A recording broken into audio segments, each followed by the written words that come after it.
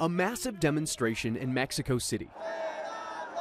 The discontent is directed toward Mexican President Andrés Manuel López Obrador's recent overhaul of the country's independent electoral authority, or INE.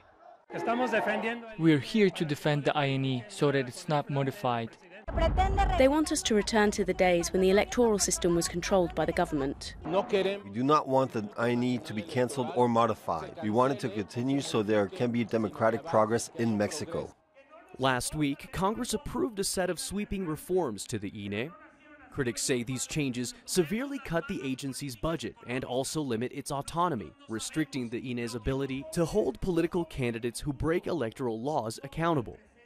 Political experts say that these reforms to the National Electoral Institute represent an erosion of democracy in Mexico, arguing that it was this electoral body that helped to end decades of single-party rule in Mexico and helped to usher in a new era of democracy for the country in the 21st century.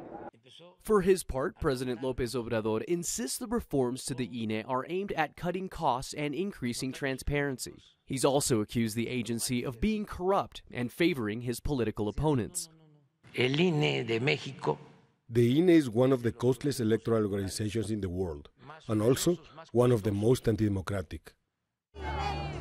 Though national elections in Mexico are still a year away and Mexican presidents are only allowed to serve a single 6-year term, activists say future elections in the country now run the risk of being marred by distrust and corruption, as they were in the years before the creation of the National Electoral Institute. Manuel Rapalo, Al Jazeera, Mexico City.